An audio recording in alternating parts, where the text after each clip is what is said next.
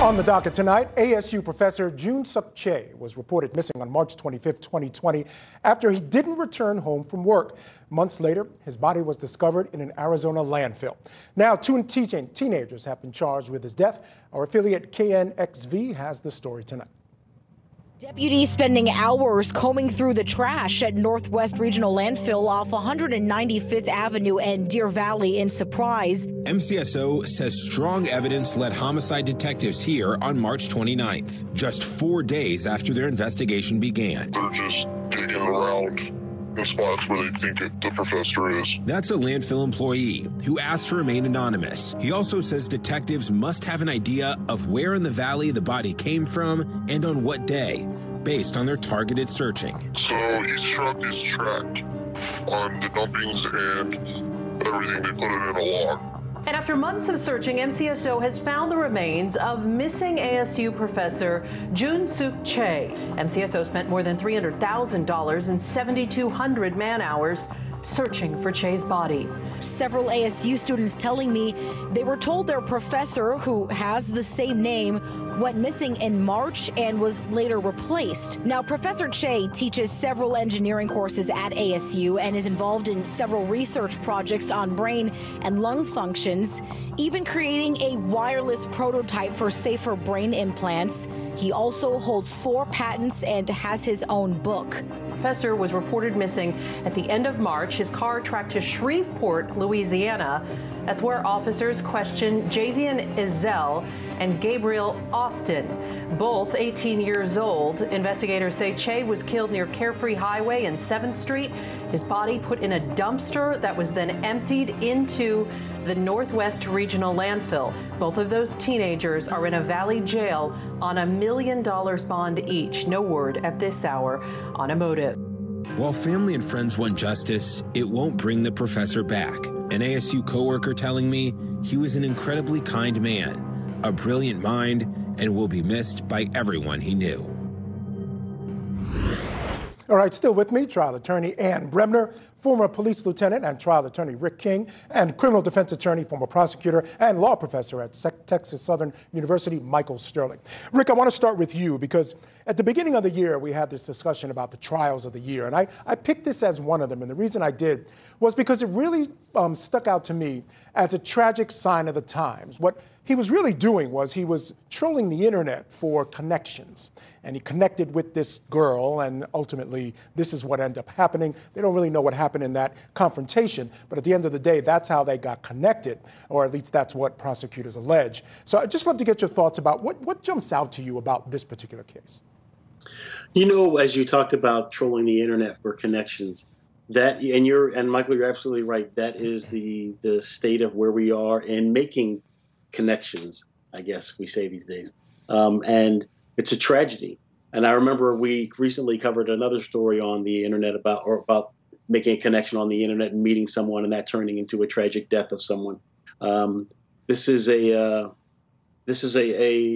tragic death of what appears to be a brilliant man, brilliant professor, and his death will certainly be mourned by his loved ones and family and students at the college. But it is just it's another marker of how we are moving away from a more personal into a computerized type life. Yeah, and sometimes with tragic results. I mean, more and more, we're seeing that. The case you were talking about was Andrew Warner out of Florida, who was given the death penalty for his crime. He was a friend of a girl who connected with a guy on some dating app.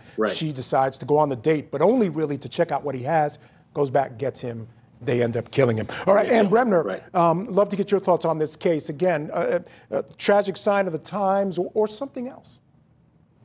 Well, I think it's both. I mean, it's tragic sign of the times, and I agree completely with Rick with the whole thing. We're losing all these connections. We're connecting on the internet, and then you end up with things like this. But the other thing about it is we've always had these horrible crimes where someone's duped or cajoled or brought into a situation because they're a good person and they want to connect with somebody, and then they get taken advantage of, and it's always been there. But you just multiply it exponentially when you have the ability to connect on the internet and to lure people like this apparently wonderful individual and brilliant professor to his death under the guise, it looks like, of a robbery. Yeah, I think that's what it was. And Michael Sterling, these young people were apparently a couple living on the fringes of society. Again, the reason why I picked this as one of the trials of the year is because, again, this is going to show us what's happening to our young people as well. The fact that they consider the internet a way to get money, earn money in this way. But ultimately, they decided to live on the fringes of society and what's going on with our young people as well. Yeah, Michael. I mean, you know, it's this is just it's a tragic event all the way around, right? A brilliant professor tragically lost his life. All the empirical data suggests that over the last year and a half, we've seen dramatic increases in anti-Asian violence. And Professor Chae is one of those victims, unfortunately. And then you look at, you know, these two young people whose, you know, lives are going to be forever marred, who could have made different decisions, who could have had their futures in front of them, who with a little guidance and a little help maybe could have been on a different path, but instead chose the path of violence and chose the path of murder. You know, at least they're accused of doing so. And so, yeah, it demonstrates, you know, that over the last, year or so, we've seen increases in violence around the country during the COVID-19 pandemic. And this is a furtherance of that increase in violence. And it's just really, really unfortunate and really sad. No question. And last question, you know, when I look at that couple there alleged to have committed this crime, I thought for sure at some point one of them might turn on the other. Are you surprised that hasn't happened? Yeah, I am. And I was just thinking to myself, going back to like Charlie Starkweather, you know, we looked at him with Carol Fugate in I think 1958, you know, those two natural-born killers. Yeah. I mean, there were couples like this a very long time ago, but they were so stunningly unreal. And it's such an anomaly that they made history. Of course, now we see it all the time. No turning, maybe she's afraid of it. Maybe she's just a natural-born killer and she doesn't care. But she's not doing it, and I don't expect that she will. I don't know what you think, but I don't know that she ever will. Yeah, I'm not sure. If it hasn't happened yet, I'm not sure it will. And right. I'm not even sure if it's crime imitating art or art imitating crime. Right, all right. Exactly. We're going to take a break right now. Excuse me. We are tracking this case right here at Court TV.